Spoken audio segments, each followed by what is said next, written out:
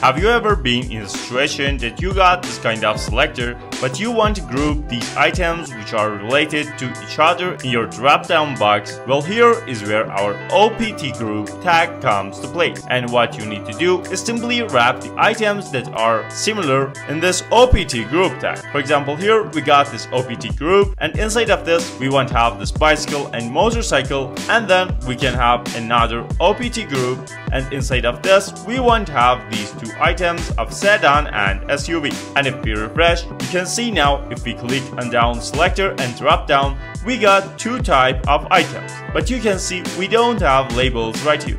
And for that, here in your optgroup tag, you need to have this label. For example, here we're going to have this 2-wheel, and then in the next one we want to have this label to be 4-wheel. And now if we refresh and click again, you can see we got this group of 2 wheels which we can select between one of these two items, and we can select one of these two items from this 4 wheels too.